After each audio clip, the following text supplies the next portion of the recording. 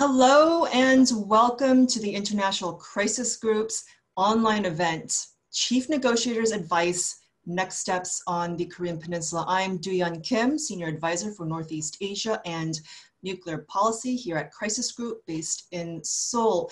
Today marks the 20th anniversary of the first ever Inter-Korean Summit, and last Friday marked the second anniversary of the first ever U.S. North Korea summit. And since the Singapore joint statement, US President Donald Trump and North Korean leader Kim Jong Un unfortunately have not been able to yet implement their vision and pathways towards new relations, peace regime, and denuclearization. And all the while, North Korea continues to advance its nuclear weapons capability. And recently we have heard some noise coming from North Korea here on the Korean Peninsula. Well, to talk about all these issues, we are in for a treat. We are joined by a star-studded panel of former chief negotiators to almost all of the agreements with North Korea in the past to hear their wisdom and advice going forward. Our speakers have impressive resumes and they do not require an introduction, but I will do one very briefly. We have Ambassador Bob Gallucci joining us from Washington, D.C., who negotiated the 1994 agreed framework. We have Ambassador Chris Hill joining us at 6 in the morning, all the way from Denver, Colorado, who negotiated the 2005 and 2007 agreements during the six-party talks during the Bush administration. We also have Ambassador Chun Young-woo joining us from Seoul at 9 o'clock in the evening, who negotiated 2 of the 3 six-party agreements in 2007 during the No administration. And last but not least, we have Ambassador Glenn Davies joining us from Washington, who negotiated the 2012 Leap Day deal with North Korea during the Obama administration. Now, we, during the program, will take a brief look back, a brief look today, and maybe a further look forward, a deeper look forward, all in just 90 minutes, including Q&A. Now, before we jump in, one housekeeping for our audience: please wait until the Q&A. I know you'll be tempted, but please wait until the Q&A to type in your question, beginning with your name and affiliation, and please a brief question and not a speech.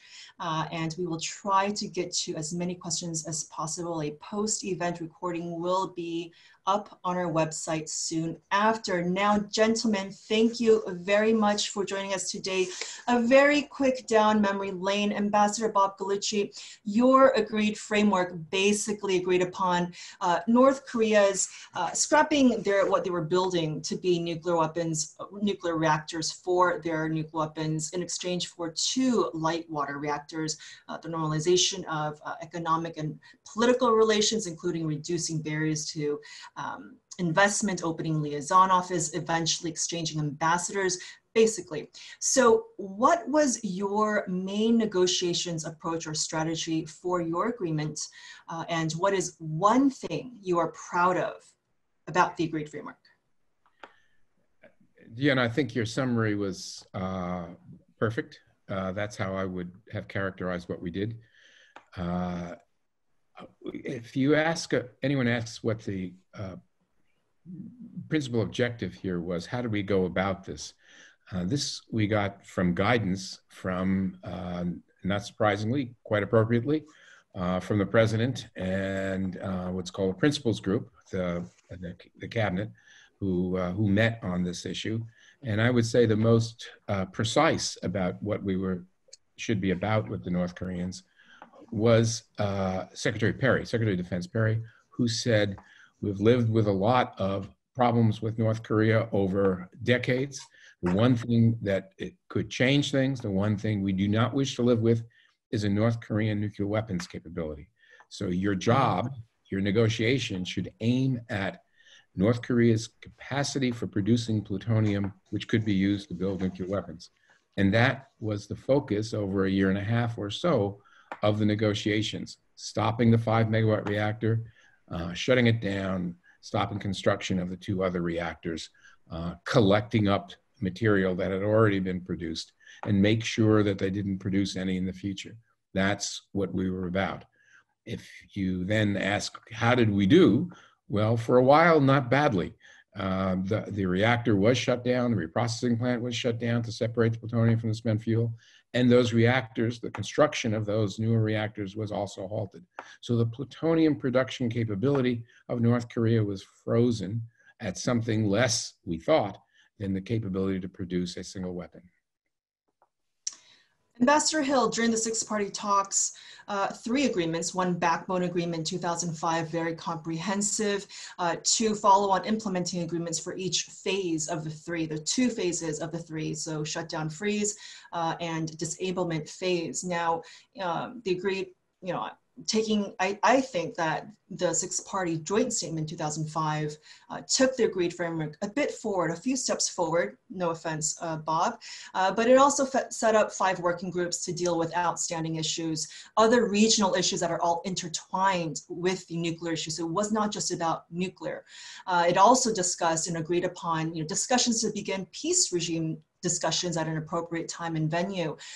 So looking back, what was your negotiations approach and strategy, and what is one thing that you are proud of in those agreements?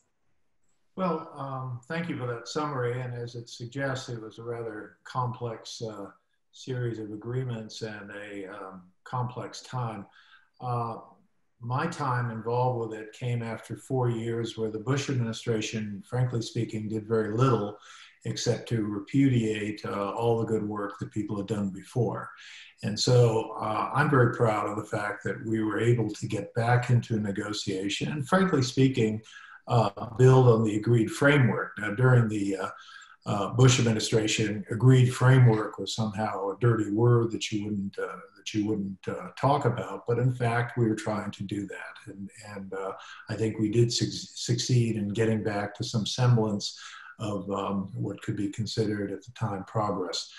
The thing I'm probably most proud of is the degree to which we were able to work with other partners. It was a 6-party process in fact. That was not just a hollow slogan to it. It really meant something. I worked very closely, especially closely with the ROK negotiators, and it's such a pleasure here to see Chen Hong-woo. We used to take walks around the complex, maybe a little concerned that the Chinese were otherwise listening to us, but we really did have a sense that the US and the ROK were in this together. We needed to work very closely together. And coming during a period of history when the US and ROK had kind of drifted apart a little, we had all kinds of bilateral issues, very proud that we brought that together. Secondly, and I believe this to this day, we were able to establish some patterns of cooperation with China. And anyone who thinks that we should not work with China because it's too hard to work with China ought to try working against China. And that's frankly what we're doing right now. And so I think the ability to work with China and to try to do things together, I think was very important. And as for the actual agreement, I think getting people back on the ground and sort of seeing what it looked like, trying to shut down plutonium and keep the door open to further investigation of the uranium enrichment was the way to go. And the problem was that when the North Koreans started having their leadership problems and started kind of facing what they were actually dealing with, they pulled back. So I don't think it was the format. I don't think it was the problem of successive administrations in the U.S. I think the problem is that North Korea is not committed to this process. Thank you. And I think it's important to note that during the 6-party talks, the U.S. and South Korean alliance was at one of its lowest points in history. And yet, as you mentioned, you and your counterparts, former Foreign Minister Song Min-soon, and then afterwards Ambassador Chen Hong-woo, you were able to work together very well and almost in lockstep on the ground. Ambassador Chen Hong-woo, from a South Korean perspective and your own professional perspective, what was your negotiations strategy and approach going into this 6-party talks? And what is one thing that you are proud of in the agreements that you negotiated? Well, Ambassador Chris Hill spoke for me in terms of negotiating strategy and modality of negotiations. Well, in terms of strategy, I thought that denuclearization cannot be done overnight. So we took, I recommended a 3-phase approach to denuclearization. So I was involved from February 2006 in the six-party talks for a little more than 2 years. And most of the negotiations actually took place during my time in the six-party talks. And that's largely due to our very close working relationship with Chris Hill, with our Japanese colleagues. So the three countries stood together in our strategy. And I was deeply involved in the first phase agreement, which is the February 13th agreement in 2007. That was about freeze and disablement of North Korea's plutonium program and declaration. The second phase would be removal of fissile material and all weaponized nuclear devices from North Korea. And third phase would be, in my strategy, dismantlement of the facilities, because dismantling facilitates long time.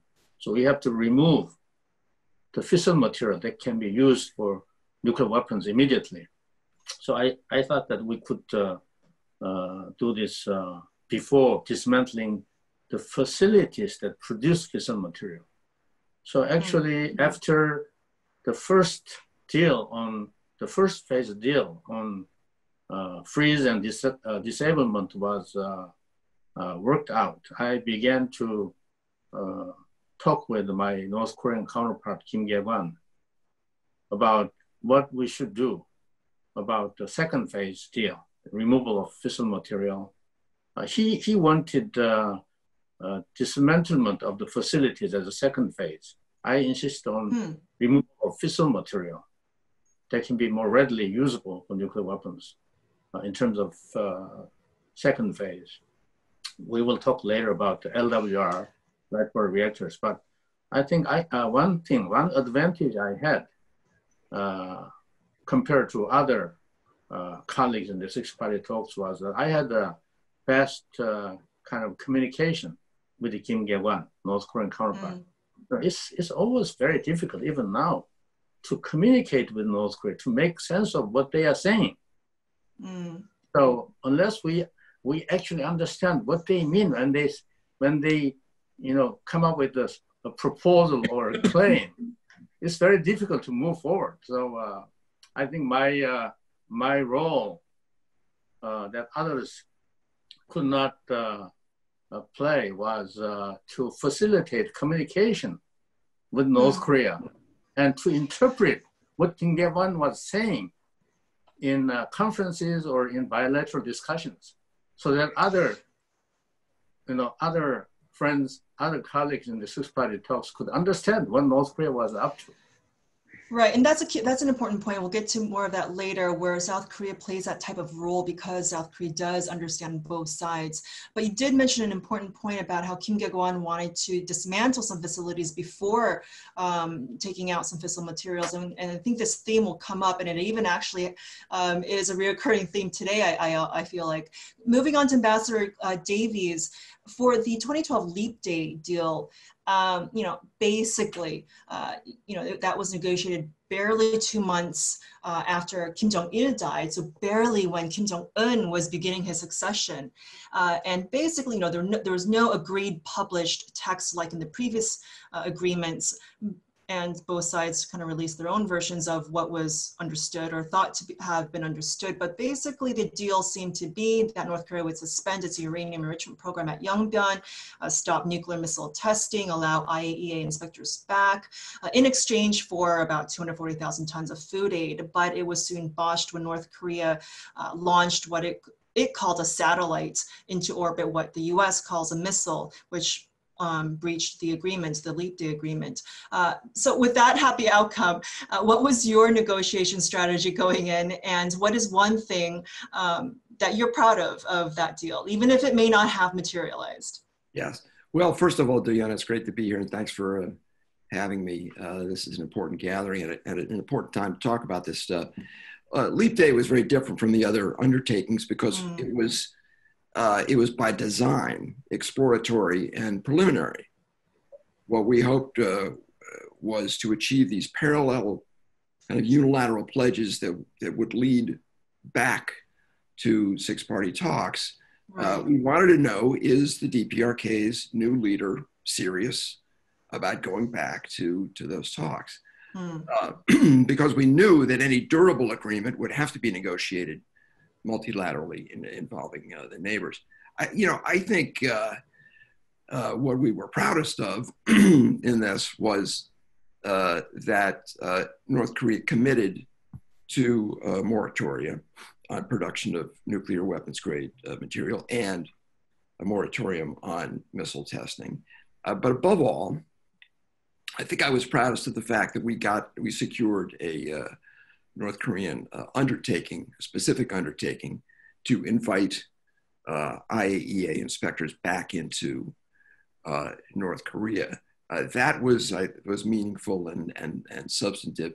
But of course, of all of these agreements we're discussing today, Leap Day had the shortest half-life.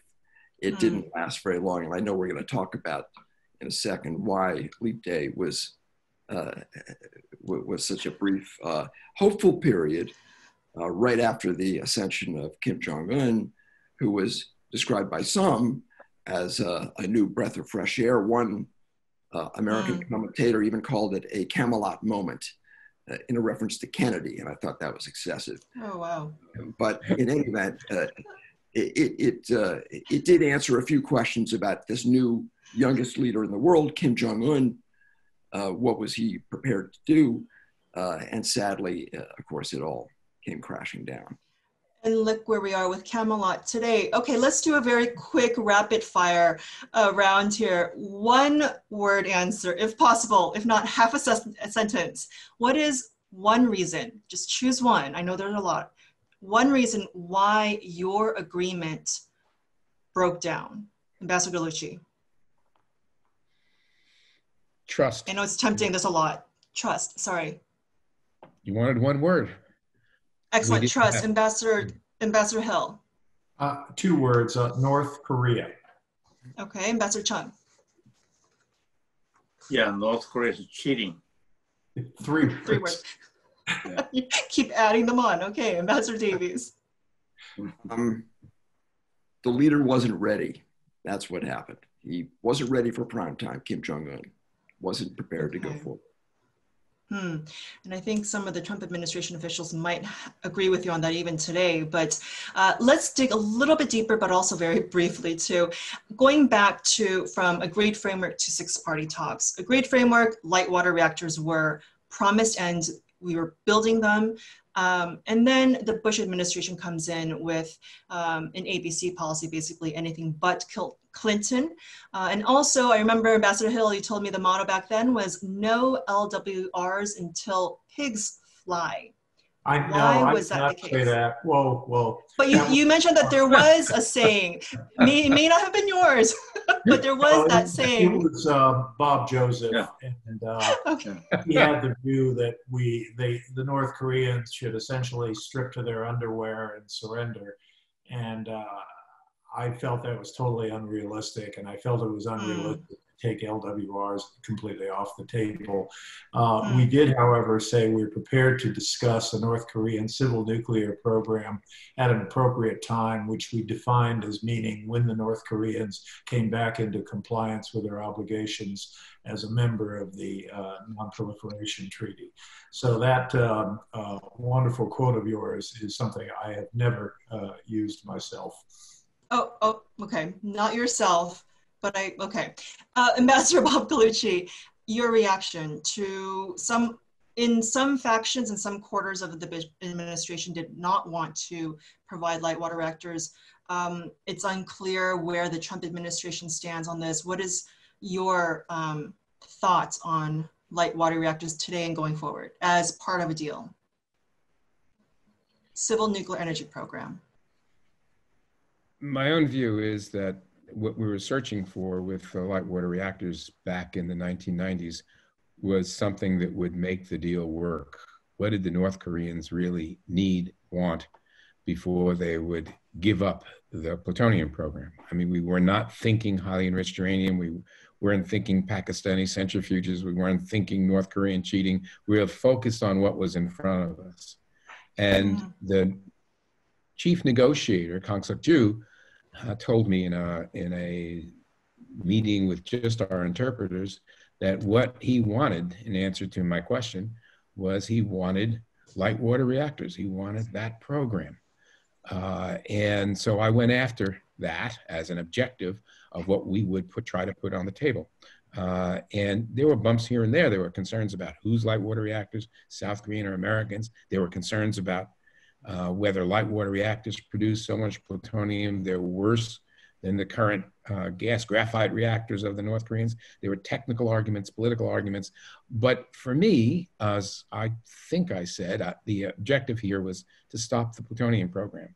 And light water reactors are more, to use the phrase, proliferation resistant, kind of like water resistant wristwatches, than is the gas graphite program.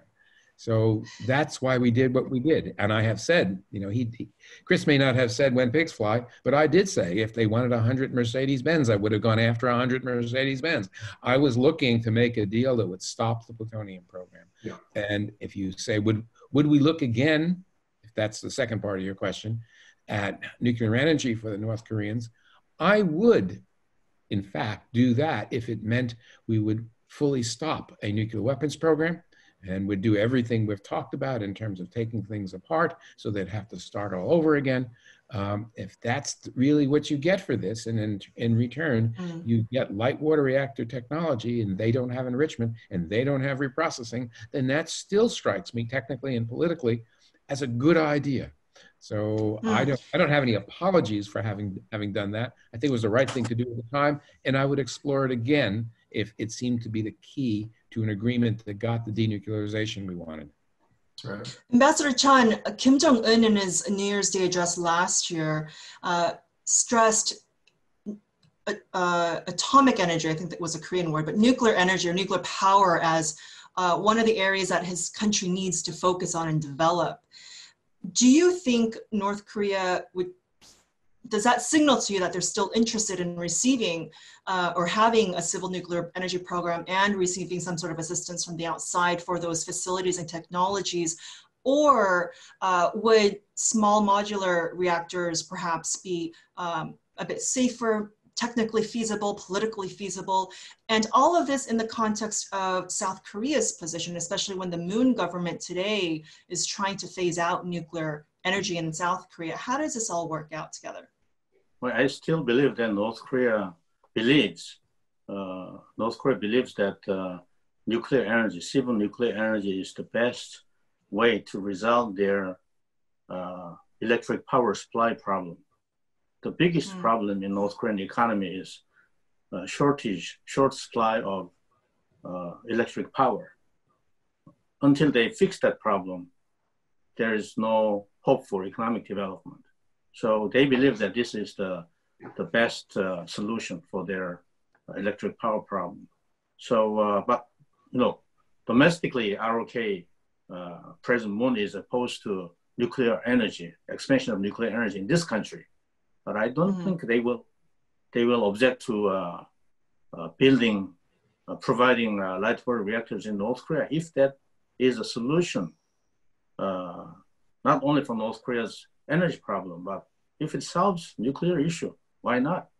And let me go back to this LWR issue that you mentioned yes. Earlier.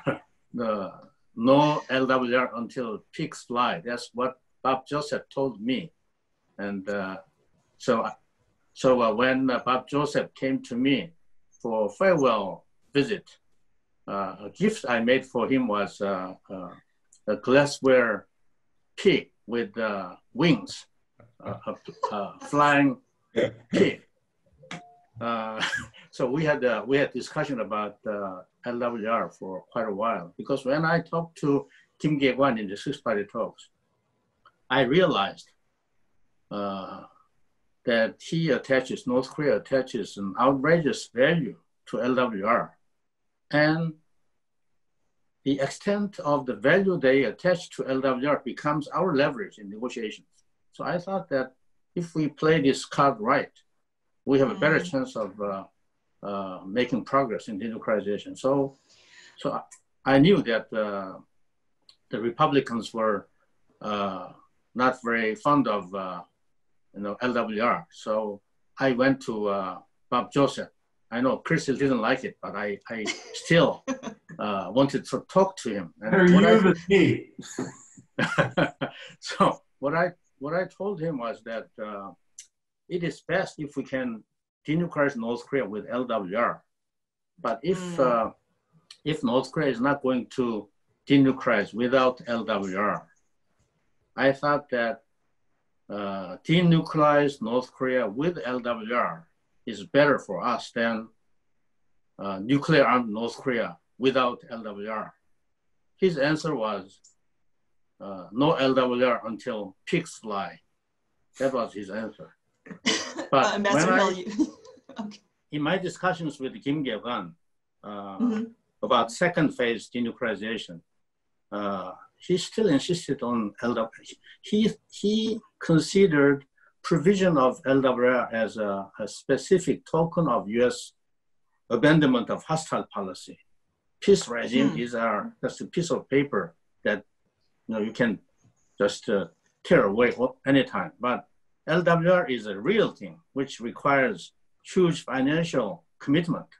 So this, they will take it as a concrete token of abandonment of U.S. hostile policy. And he even talked about putting all fissile material and nuclear devices in one location that we designate, 5 parties designate, like a Chinese embassy compound in Pyongyang for the other parties to monitor, to keep their Chinese black box LWRs come online. So you cannot remove them until the LWRs are completed. But we'll be ready to put all this fissile material, those things, in a location that you designate.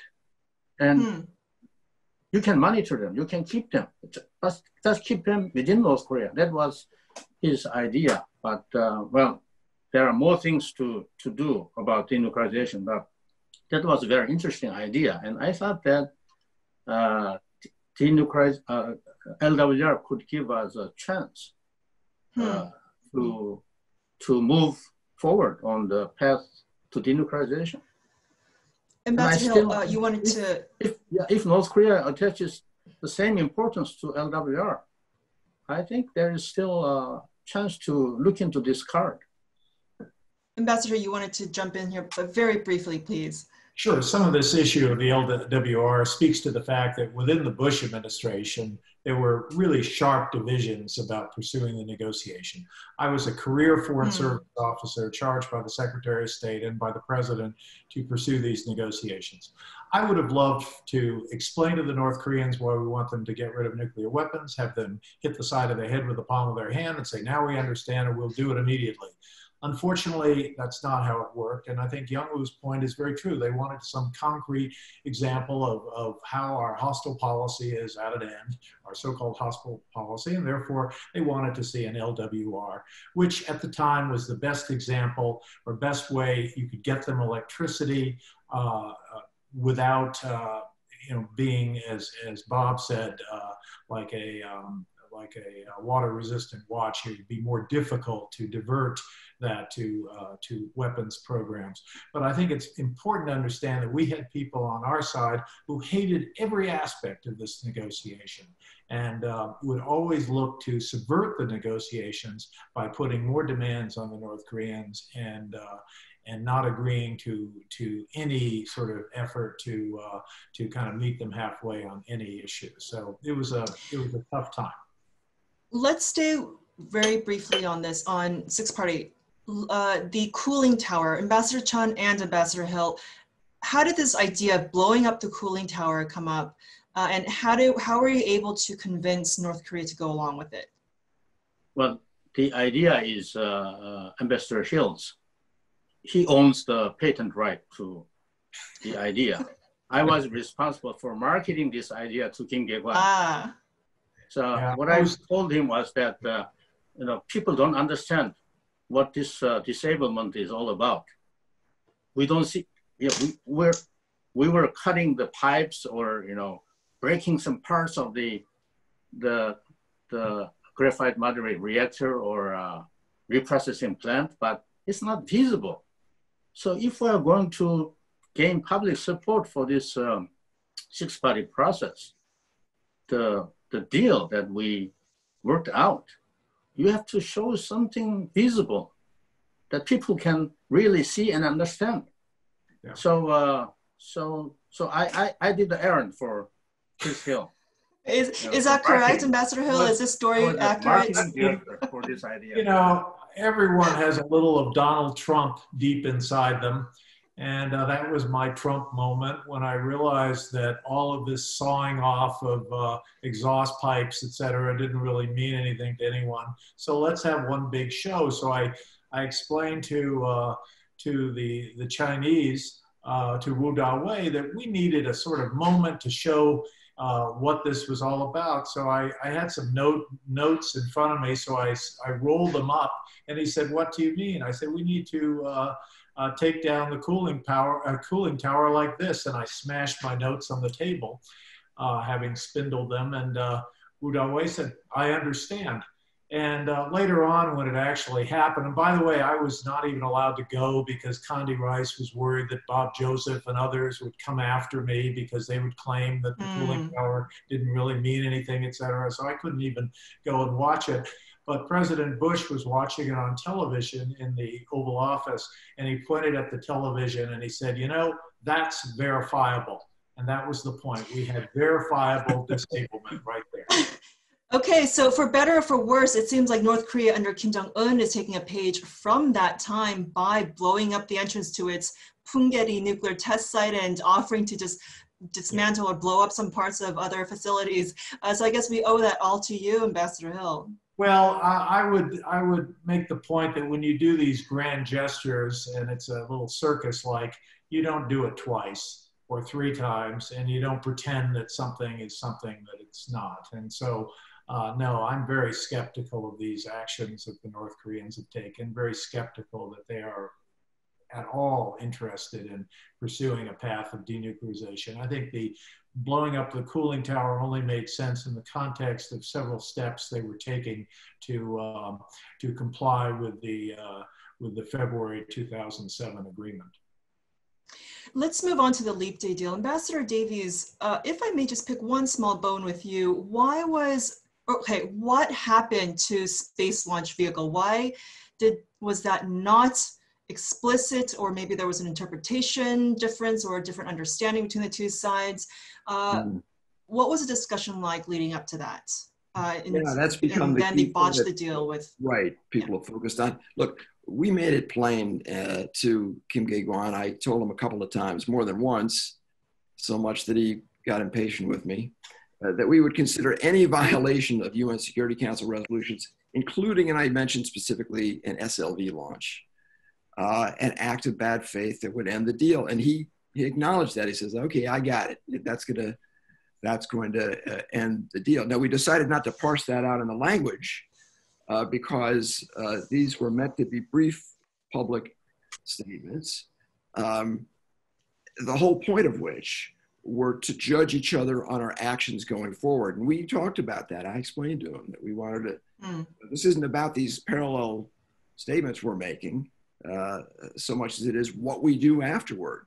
And of course, when they announced that they intended to launch that rocket on the Day of the Sun on April 15th, what happened? Seoul, Beijing, Tokyo, Moscow, Washington, and a lot of the international community came down on North Korea like a ton of bricks, and they all called on them not to go ahead with it.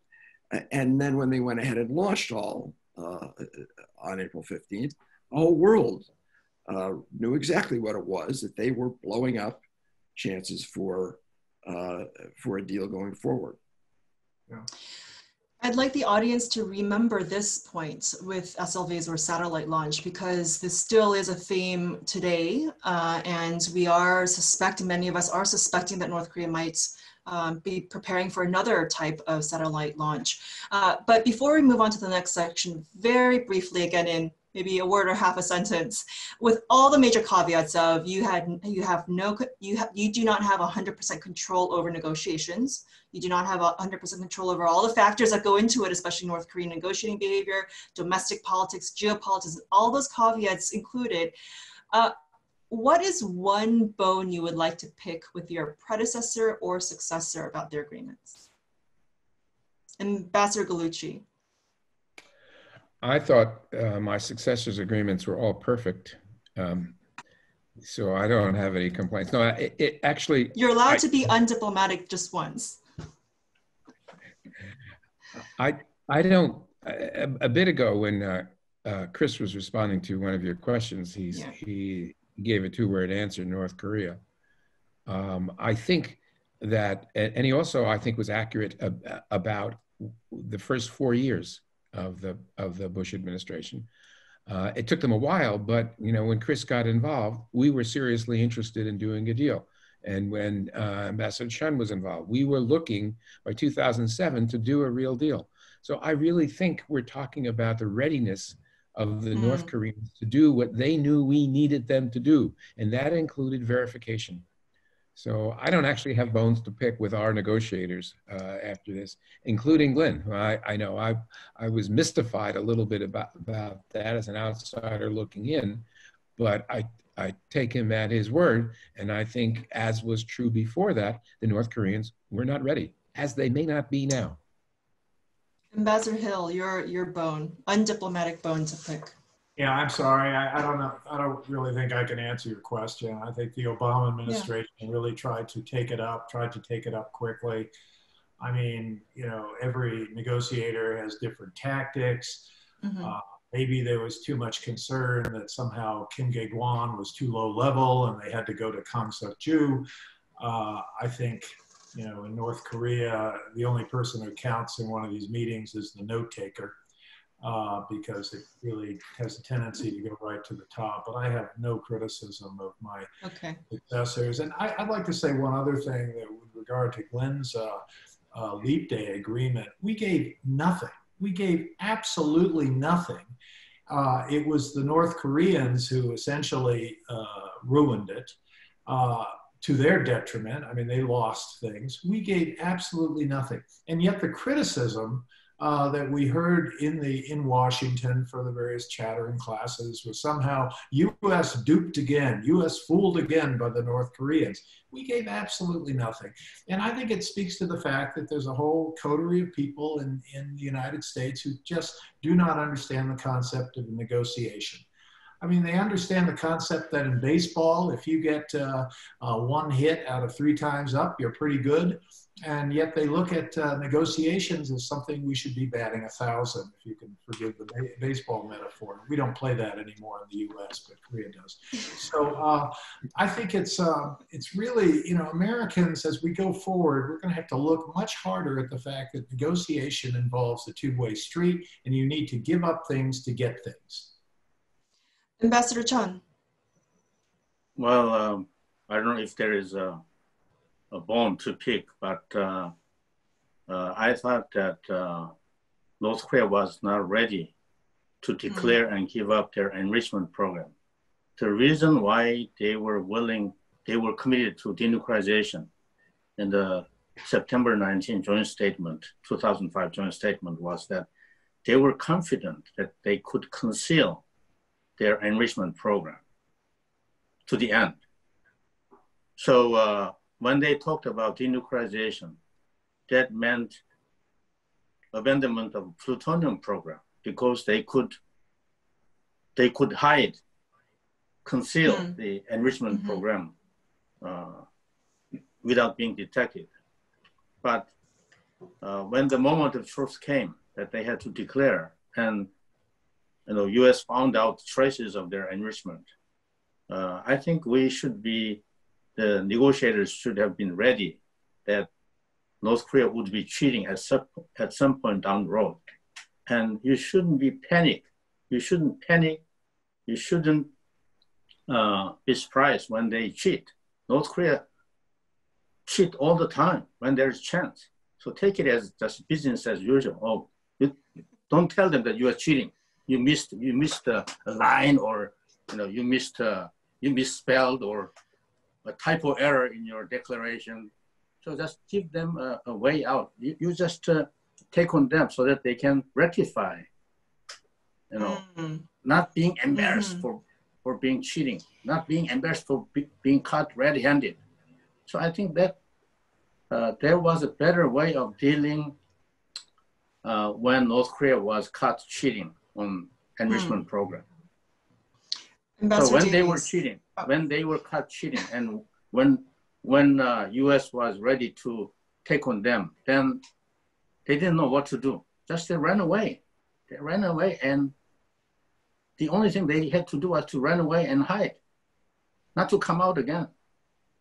Then perhaps the lesson here is a small cultural nuance lesson, perhaps, in negotiations. Ambassador Davies, real quick. No, I would just associate myself with what's been said before. I think I agree with all of that. Let's move forward to the Singapore Agreement. Very briefly, what is one thing that you think was done right with the Singapore joint statement between Trump and Kim? And what is one thing, very briefly, that you think could have been done better?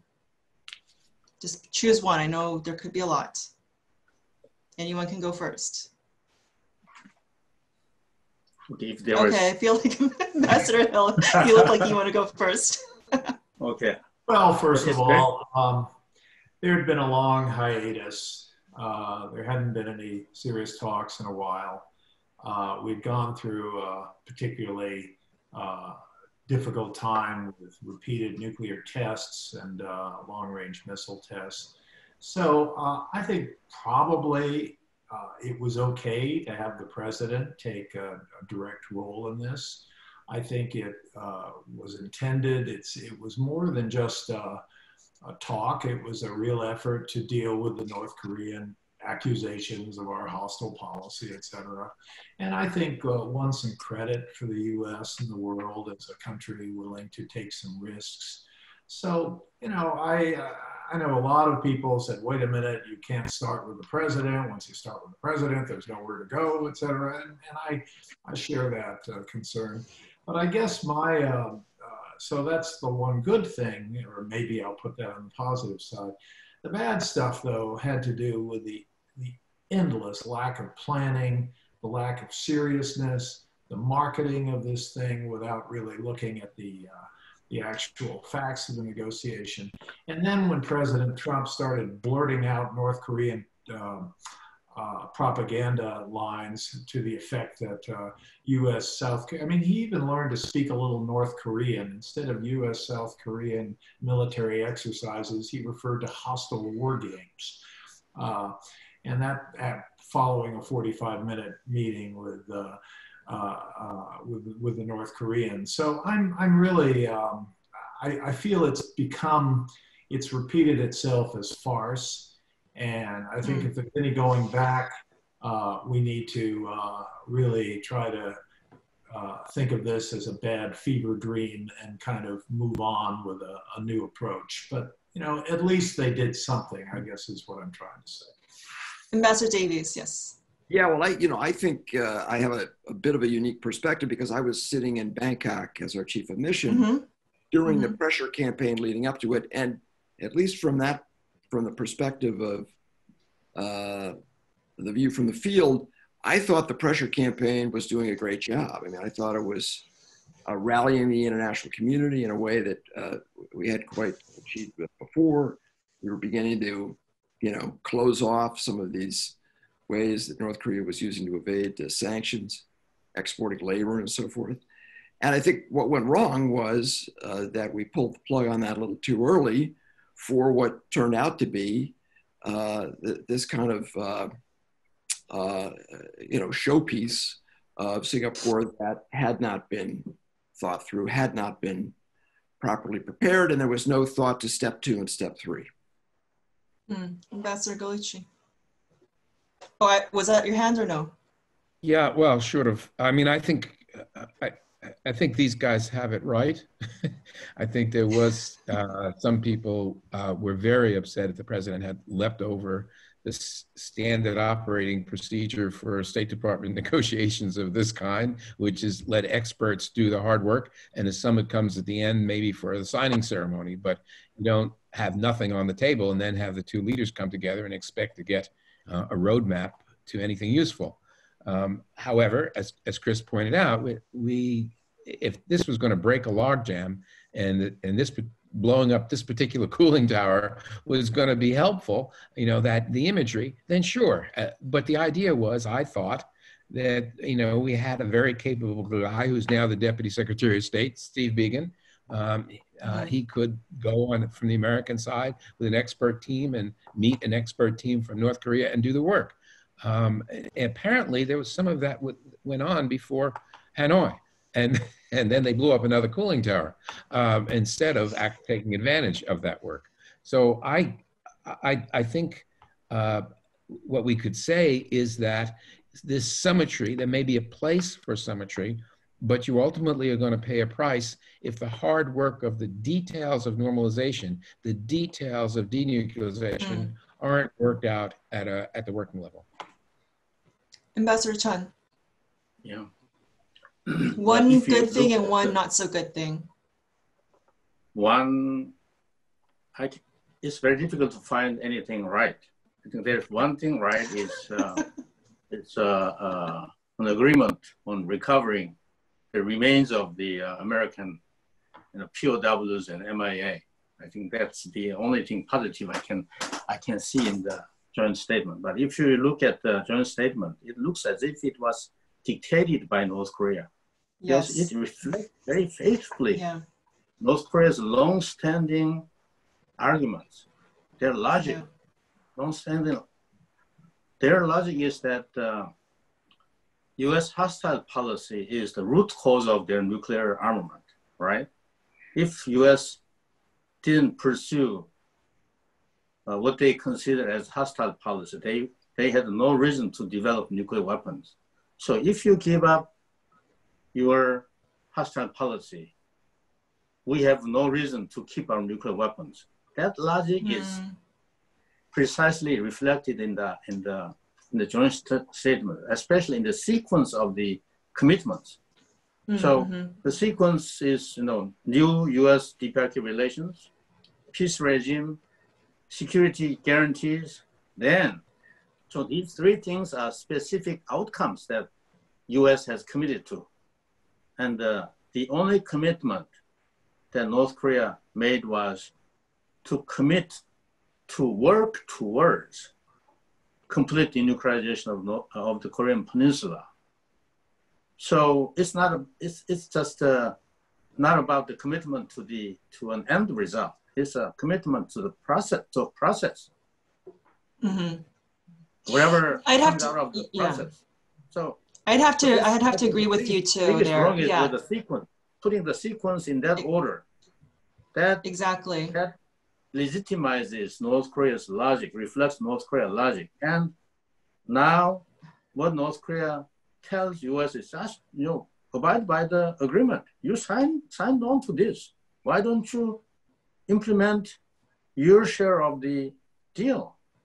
And so it's not just, right, it's not just legitimizing their rationale and logic, but it's also, in North Korea's eyes, setting America in stone by having to follow that sequence of negotiations. So they first have to discuss the relations, then peace. Yes, from North Korean perspective, and then denuclearization comes last. Yes. They have been always focusing on this sequence in all their arguments. Yes. So that's very important. Ambassador Hill. Yeah, real quick, I do want to put in a word for sort of symbolic gestures, and I think the gesture of meeting them, while it was certainly controversial, was an effort to kind of kickstart things, but it was the complete lack of follow-on and frankly, an inadequately prepared summit that I think has turned it into a bit of a process, it was a bit of a farce. And one other point about the cooling tower, since it keeps coming up. it was only valuable as a symbolic gesture in the context of something like 11 or 12 other very concrete efforts to disable the reactor. And since no one understood these concrete efforts, and we had a lot of criticism about them, things like you could, we had certain things that were taken apart, and our critics, Bob Joseph and John Rood and others, were saying, well, you can put them back together in the speed it took, in the time it took you to take them apart. The cooling tower was a symbol, but also a part of an overall effort. So when you have symbols that are not parts of overall efforts, you have kind of hollow gestures. And I think to a great extent, that is what happened in Singapore. So if we fast forward to today, fundamentally right now, we're stuck in a situation where North Korea just does not want to come out to the table, to not even try to discuss or brainstorm even any range of possibilities or compromises. And they are insistent that the Trump administration lift UN sanctions first, halt military exercises first, and then maybe they'll consider coming out to the table. So as former negotiators, you've been through this many times before when they won't either pick up the phone or they won't come out to the table. How do you, in today's context, seeing where we are stuck today, how would you try to bring them out so you can actually have a conversation?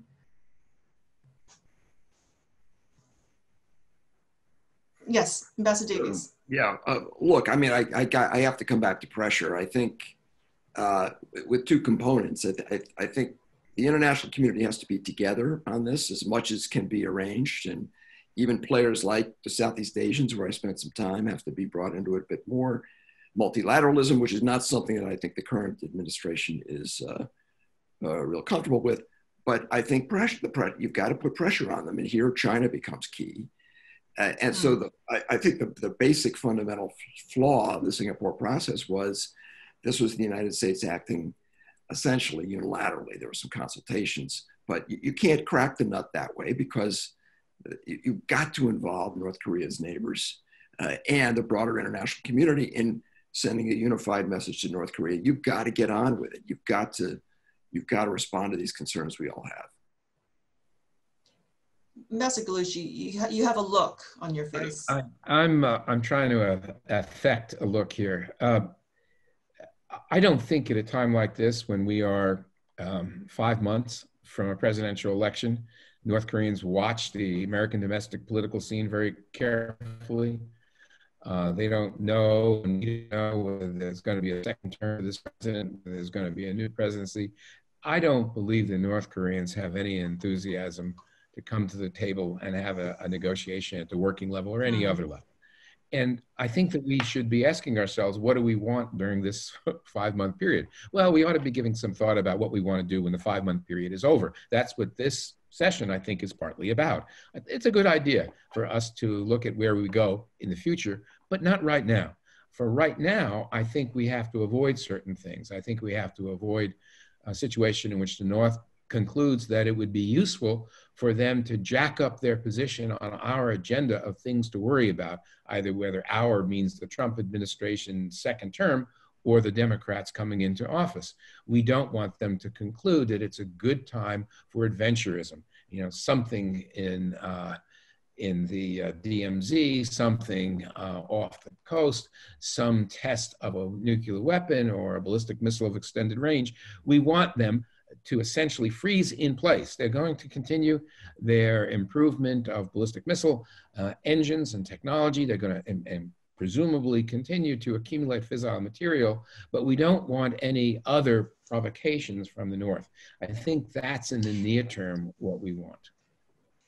Ambassador Chun, what should be done now until the US presidential elections, or should anything be done until the elections? Not much, but I think as Ambassador Gallucci said, it's important to keep them at bay for the time being. They are trying to, if they resume talks, they want to start talks on their terms. And I see no common ground that can bring US and North Korea together at this point. And as long as there is uncertainty about election presidential election result, that they will have no great interest in talking to the U.S. at this point. So we have to wait out. But it's important to prevent situation getting worse. So I think sending love letters to Kim Jong Un, stalking him, seeking talks with him,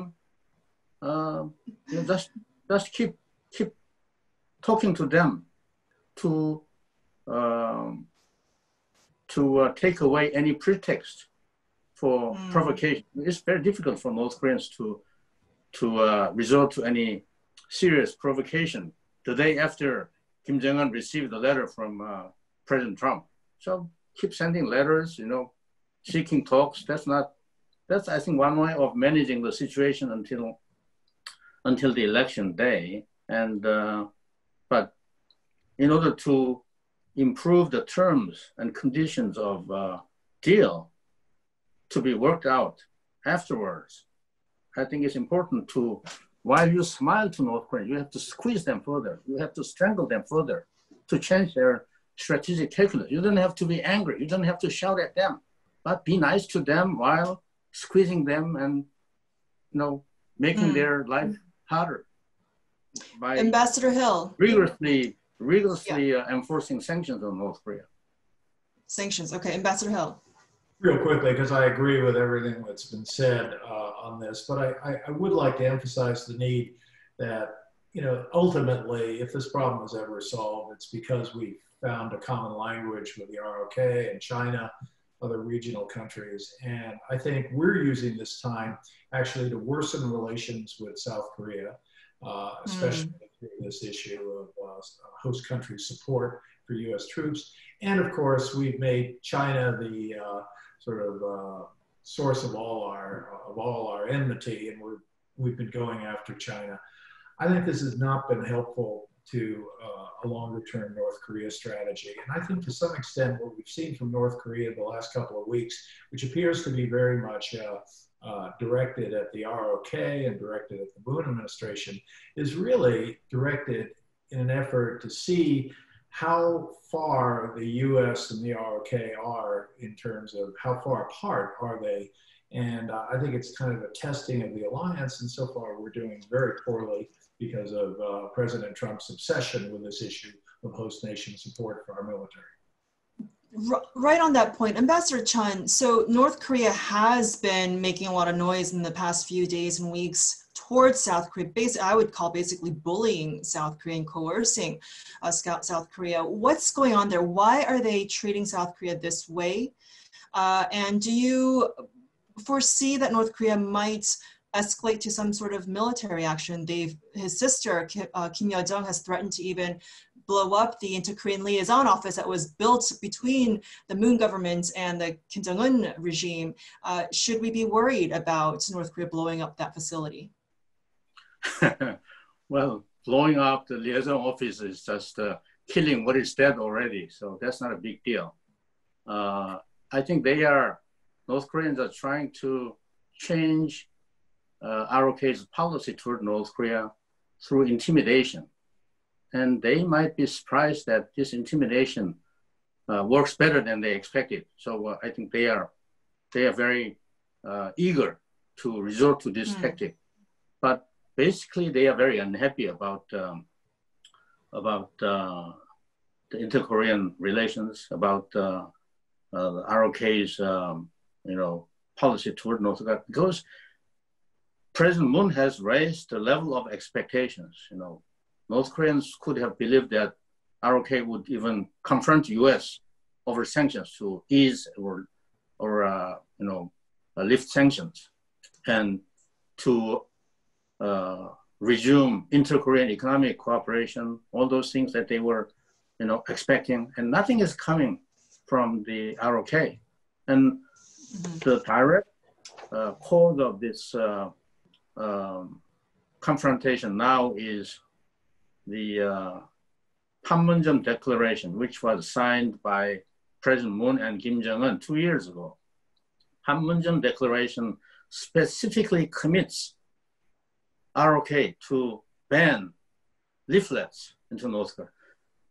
The Pyongyang Declaration defines dispatch of leaflets as hostile, as hostility toward North Korea, and it specifically bans the leaflets.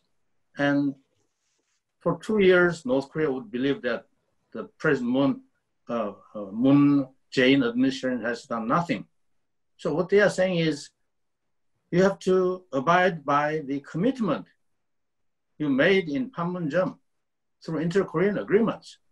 If you couldn't keep your promise, why did you make that kind of promise? That's what North Korea is saying. I think basically the problem lies with ROK's commitment to something that's against the constitutional right of South Koreans, the freedom of expression, to send their information into North Korea.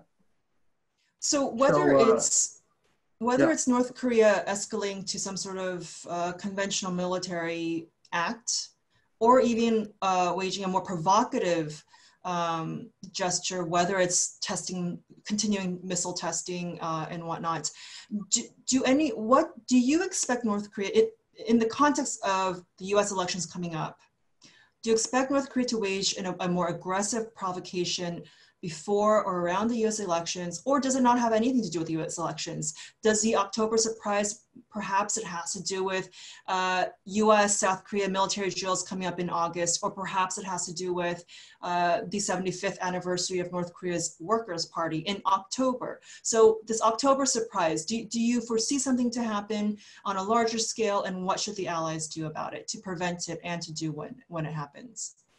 Well, about provocations, people say that barking dog doesn't bite, but there are exceptions, of course. But if you look at the past pattern, when North Korea is making a great noise, when it's very noisy in its criticism, then that usually substitutes for real military action. So I feel safe. I'm within the North Korean artillery range now, but I don't lose any sleep because of North Korean threats. So the louder the bark, the less they'll actually take physical action. Their threats are cheap, but they are usually more prudent in coming to military provocations, because that could bring them very serious humiliation, because actually if the ROK army fires back, then they will suffer a lot. And they have been telling their people that now that they are nuclear armed, nobody will mess around with North Korea. But if they shell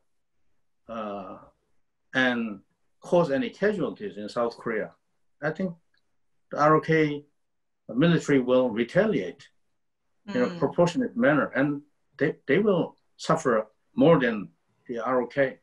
And that will, I don't know how Kim Jong Un is going to handle the humiliation that kind of provocation can bring upon North Korea. That's something that they will have to consider.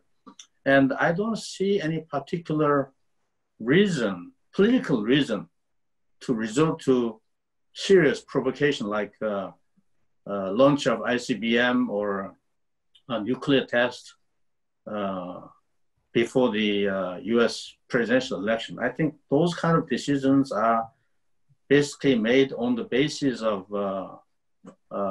military imperatives. If they need more tests for technological development of their ICBMs, taking advantage of the lull in negotiations between US and North Korea, that they could do without regard to the election, schedule. But I'm not very much worried about, they don't have anything to gain politically by resorting to such a big strategic provocation, and that's very dangerous. That can play into President Trump's strategy of election strategy, and that could be very dangerous for North Korea. And it's if, going to be a very dangerous gamble that Kim Jong Un would play if that's what he chooses to do. Before I move on to my final question, do the other ambassadors have anything to add, to agree with or disagree with what Ambassador Chun has said? Yeah, Yes. I would agree with Ambassador Chun. I think that's right.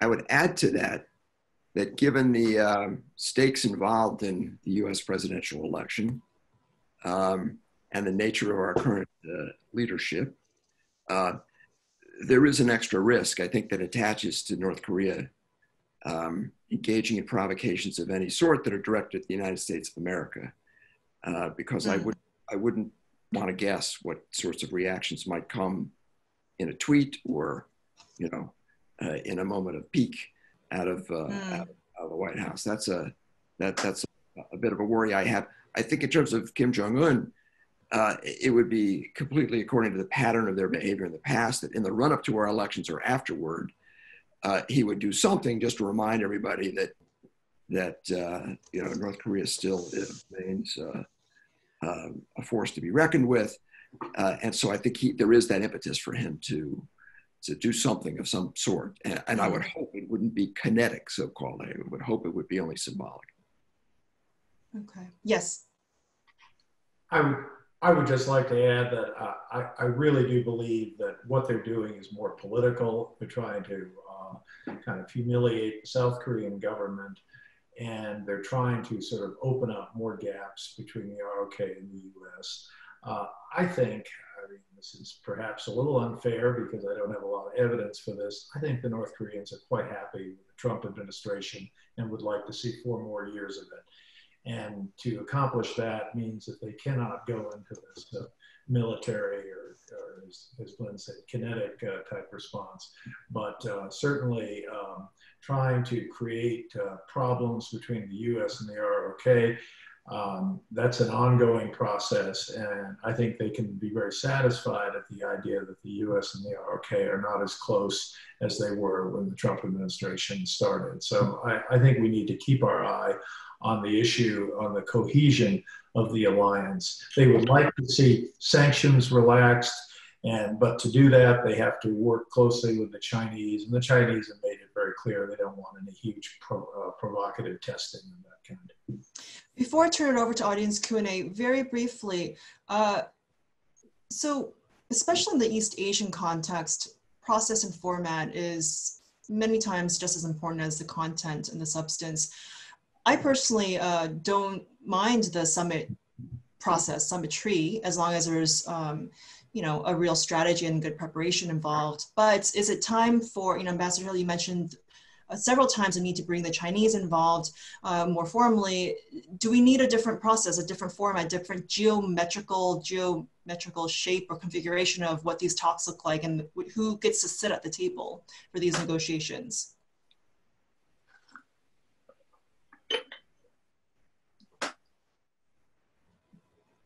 Yes. So I don't want to stake out a position that's at odds with my colleagues, who I think are all enthusiastic about a multilateral approach to the North Korea problem. However, it had been my view when we conducted essentially bilateral negotiations with the North Koreans that that was the essential engagement, that we would want, of course, our allies in South Korea very close to us, and we debriefed every single day that we had a negotiation. We debriefed with the ROK reps who were in Geneva. We debriefed all the time with both the mission from Beijing and the mission from Tokyo. I think what I'm getting to here is that North Koreans have told me quite clearly that they, at different points, have favored six-party talks, other points opposed six-party talks, wanted it to be bilateral. But in either case, whatever they may choose that they favor, what context, there's the fundamental exchange that needs to take place I think, about normalization and denuclearization, and that's between the DPRK and the USA. And that had been my focus and still is. I think if we have an outcome which is regionally embraced, it's much more likely to be durable. There are all kinds of other pluses to that, including sustaining our alliances with Seoul and Tokyo. But I would want to be careful not to mistake the modality for the central engagement, which I think has to be Pyongyang, Washington. Okay. Yes, Ambassador Chan. Yeah. ROK, China, we are all major stakeholders on denuclearization, on peace and security of the Korean Peninsula. We are the owners, but in terms of negotiations, U.S. owns most of the assets that North Korea needs in return for denuclearization. And for North Korea, the only country that matters in the world is the US. China doesn't matter to them to a certain extent, but compared to US, China doesn't really weigh that much in North Korea's calculations. China doesn't have anything much to give North Korea in return for North Korea's denuclearization. All those things, new relations, peace regime, security guarantees, these are things that US alone can provide to North Korea. So I wouldn't mind that the negotiations are conducted between US and North Korea. But as in the six-party talks, the final agreement could be endorsed by the other stakeholders. They could be underwriters, guarantors of implementation in whatever capacity. So they could be involved in due time to add credibility to any agreement that comes out of the bilateral discussions. Okay. Anyone else very briefly, or I can turn it over to audience questions? I'd just like to say, I think the North Korean raison d'etre is much more offensive and aggressive than we've been describing. And I think they for a period where the US is kind of decoupled from South Korea, where we're less of a factor, where we outsource our diplomacy to someone else. And I would like to see, I think they would like to see us just less interested in the ROK alliance. I think a big part of their effort is to weaken our alliance. And I agree, China can't do for them what we can do for them, but I think China's a key factor in terms of saying to the North Koreans, no testing or else. And I think they have more credibility there. This whole thing about, we always say China can solve it, the Chinese say we can solve it. The answer is probably both of us together, especially with the ROK. So yeah, I'm a pretty convinced multilateralist. I don't like to see us just do it bilaterally, because half the world says we're being unreasonable, the other half says North Korea is being unreasonable. I sort of like the odds of 5-on-1 rather than 1-on-1. Okay. I've got one more quick point. Okay, yes. On the human rights issue, just to say that yes, I think ways ought to be found to continue to keep that up in lights so that people understand more fundamentally, because they don't know in many parts of the world the fundamental nature of this regime and what it's done to its people. And I think that's a way to illustrate to a broader audience what the stakes are here in trying to resolve this. Thank you. That's an important point. We will now turn it over to the audience. We already have a bunch lined up, and I'll try to get to as many as we can in the time allotted. Forgive us if we can't answer all of them. In the interest of time, I will lump a few together and pose them to the speakers, and the speakers can choose which ones that they would like to answer. The first, and there are some repetitions here, so I'm going to tweak some of these accordingly. The first question is from George Lopez. And this is for anybody, what should the role of economic sanctions be in achieving negotiation goals? And this is from George Lopez at the University of Notre Dame. Glenn Fukushima asks, and Glenn Fukushima and Robert Einhorn, both of their questions are similar, so I'm going to lump those two together. Assuming a Biden administration comes into office in January, I'm sorry, Glenn, I'm going to tweak this. What is just one thing that you would like to advise candidate Joe Biden if he becomes president? And if anything, is there something that a potential Biden administration should keep that Trump did? Bob Einhorn, a similar question, but should the next, in 2021, whoever the president is, should the president pursue an interim deal that would verifiably cap North Korea's nuclear capability and commit the parties to eventually achieve denuclearization, but without specifying a date for achieving that goal, or insist on a roadmap, a comprehensive roadmap that would get complete denuclearization by an agreed date, or something else? So his question is more on the sequencing. There's another question, also similar, but from Ronald Chang at TBS. Again, if Joe Biden is elected, will the US go back to the strategic patience that the Obama administration pursued with North Korea?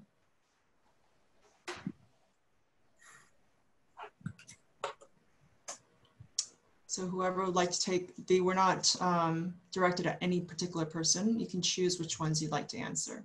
Yes, Bob. So the question I liked most was, what would President Biden best do to deal with this problem? I like the question because I like the assumption here that he will have an opportunity to do this thing. I would like him to start in his reaction to the Korea case with the normal, I don't want to say platitudes, but necessary comments about how important the issue is, but make clear first that his administration will be committed, as past American administrations have been, to the denuclearization of North Korea. That's what we regard as part of normalization, a first point. A second point is to say that a normal relationship between the USA and the DPRK is one in which the DPRK has done something serious about changing its human rights policy, to go back to Glenn's point. That a normal relations between the United States and another country that runs gulags and violates even the most minimal standards, international standards, human rights, is implausible politically. And the North Koreans actually know that, I think, though they don't particularly like to hear it. But I'd like that up front along with denuclearization.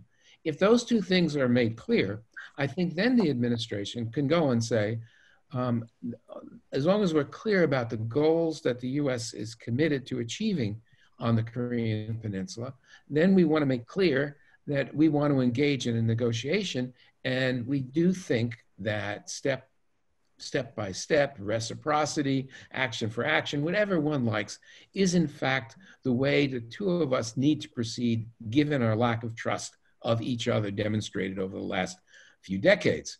And that we are prepared for this to take some time.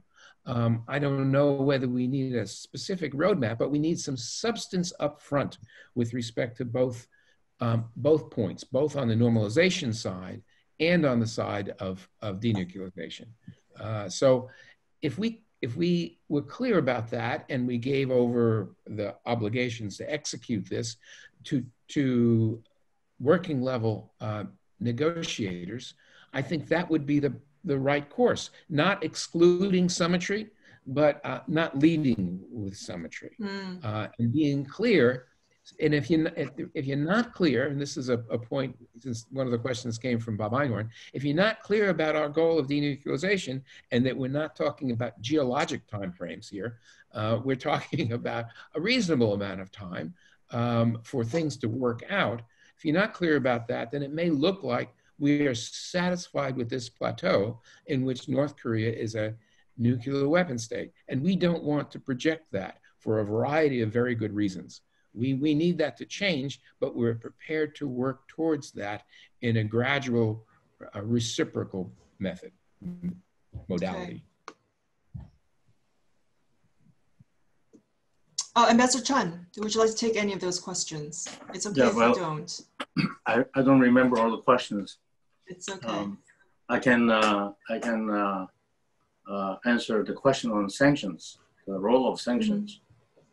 Well, if we can resolve this problem without sanctions, that would be best. But I think this is the sanctions are the only hope that we can denuclearize North Korea, if ever. So the message is just to convince North Korea that without denuclearization, there is no hope for economic development. They will be denied chance for economic development. That's the role of sanctions.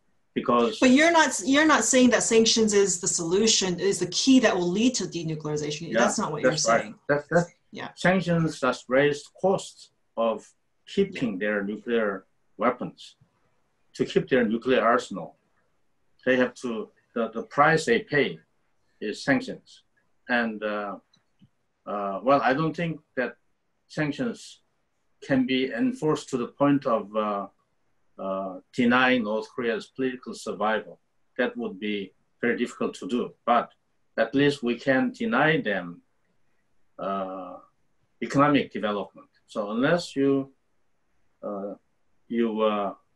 denuclearize, you will have no economic development. That's the crux of the message that we are sending to North Korea. And North Korea cannot survive with nuclear weapons alone. They need, in the long term, without economic development, they have no future.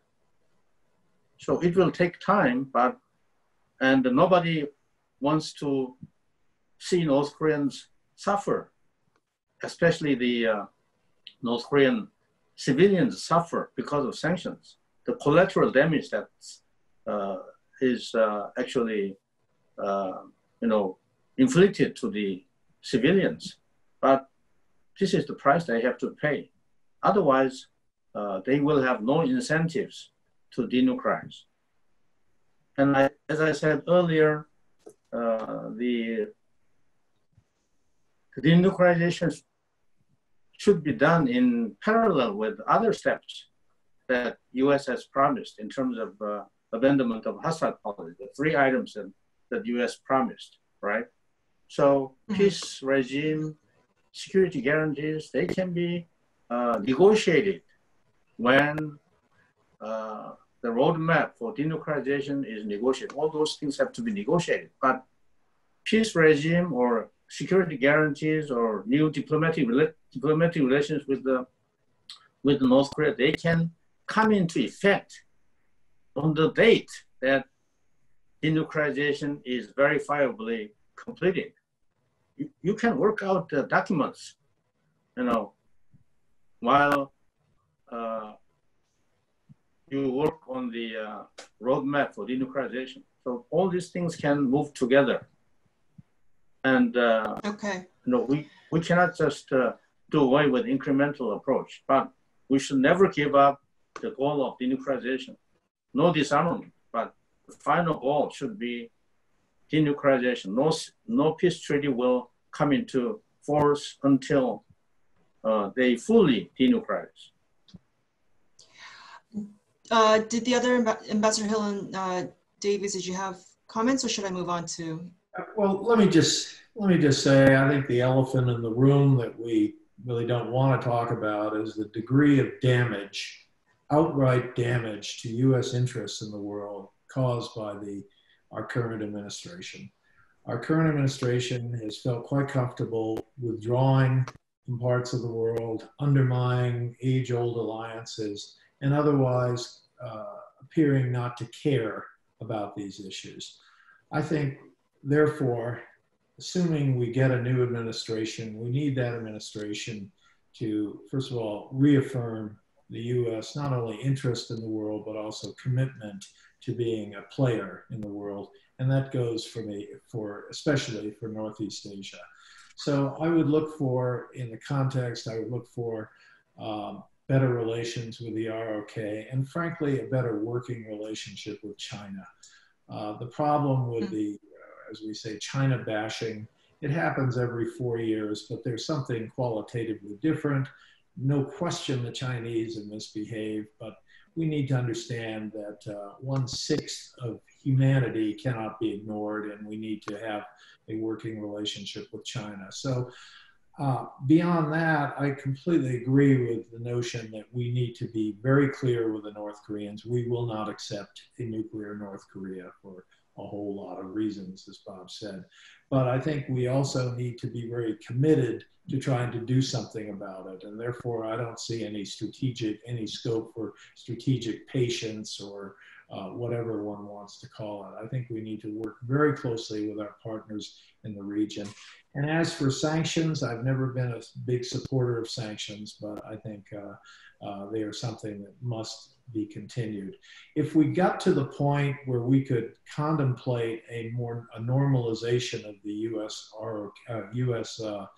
North Korea relationship, we need to address these issues of human rights. I mean, this is probably the world's worst human rights offender, and we do need to address these. But I do believe that the nuclear weapons are a clear and present danger to the region and to the United States. And I think a new administration needs to show a new commitment, and rather than diplomacy through press conferences and through snide remarks, which is what we get every day of the week from our dyspeptic Secretary of State and our clueless president. Sorry to be so frank. And I would just say that, Sure. practically speaking, what this means is that I think the incoming president, whether it's our current incumbent or Biden, should find ways to signal first privately and then publicly a continuing attention to and interest in resolving this issue first and foremost, because I think you do want to avoid North Korea feeling as if it's been pushed off the table in order to, as a sort of a prophylactic measure. And so I would hope that there's room in all of the many thousands of issues a new president has coming in, or an incumbent coming back in, to repeat some of these messages, first privately and then publicly. Okay, we only have time for our last questions. Our speakers can choose which ones. Jesse Johnson with the Japan Times points out that, excuse me, that Kim Jong Un actually has left room open to have a discussion with Trump. So he's basically compartmentalizing Trump and the rest of America. So in this context, what do you think Kim Jong Un is after? What do you think Kim Jong Un wants from the United States? And another question from Richard Johnson: how do you empower actual negotiators? The North Korean side, the negotiators clearly are not empowered to negotiate, to actually have room to negotiate. And so how do you do that with a Kim Jong Un regime that only Chairman Kim can talk about and decide on the nuclear issue? And final question, I'm sorry everybody in the audience, these are excellent questions though, is from Frank at USIP. Can North Korea be pressured if, 1, China is unwilling to apply the necessary pressure, 2, other countries are unable or unwilling, and 3, North Korea believes it has the upper hand? So real quick, we've got 2 minutes left. So to the first question, I can see nothing good coming out of a chairman-president meeting before the election. That would be a desperate president and not a good idea. I mean, it wasn't a good idea when he wasn't desperate. So I think it's an especially bad idea right now. Second, how do you empower a negotiator? You say, this is my negotiator. On the North Korean side, I don't think we had much concern about Kang Suk-ju. He had a direct line to both Kim Jong-il and Kim Il-sung. So I don't think that's a major problem. But I do hope we wait for either the second Trump administration, not my favorite outcome, or the new Biden administration. Ambassador Hill. Well, I associate myself with all of that. We certainly don't need another show of a summit meeting. And Bob's quite right. If you empower a negotiator, you simply have to say it. Ideally, it takes about 125th of a second, depending on the lighting conditions. But probably a meeting between the president and the negotiator, and the negotiator needs to be backed up. This, by the way, has been an elusive concept at times on the U.S. side, whereas I never had a concern that the North Koreans had the wrong people in front of me. I always felt that they kind of were all together in how they viewed these things. But I really do believe that we need to have a more serious, comprehensive approach to this. And North Korea doesn't happen in a vacuum in the region. And that's why I want to see much more of a pivot, if you will, to Northeast Asia, an effort to try to bring our allies together and have a productive dialogue with the Chinese. Mm. Real quick, Ambassador Chun and Ambassador Davies, we are running out of time. I'll just say I'm in violent agreement with everything that's been said. I think that all makes perfect sense. Okay. Ambassador Chun, final words. Yeah. Well, I will just mention about how to empower the negotiators. I think we need negotiators who can report directly to the president, to the top leader, and receive instructions directly from him or her. So that's very important. If there are too many chefs in the kitchen interfering with your, negotiating job, then the negotiations will go nowhere. So one advantage I had was that I could report directly to the president and receive. The president gave me a full mandate, so I didn't have to seek instructions every now and then. So I thought that was very important for me. I could talk to Kim Jong Un, without seeking instructions from headquarters. So empowering negotiators is very important because all those details have to be worked out at expert level. And if they just go up to the presidential level without sufficient working level preparation, that it could produce disaster like in Singapore. Very dangerous to get the top leaders directly engaged in negotiations without, preparing the ground for a successful outcome. Well, on that very important note, we can talk for days, weeks, and months and years on all of these topics, but unfortunately we are out of time. I would like to give a very warm thank you very much to all of our ambassadors who have joined from near and far at odd hours of the morning and evening, and to all of our audience, our attendees who have also joined from all across the globe. Thank you so much, and we're very sorry we could not answer all of your questions, but I'm sure there are ways to get in touch with our speakers to seek their insights, and I hope to have all of you back sometime soon. Thank you very much. Thanks, Dion. Great chat. Thank you. Bye-bye.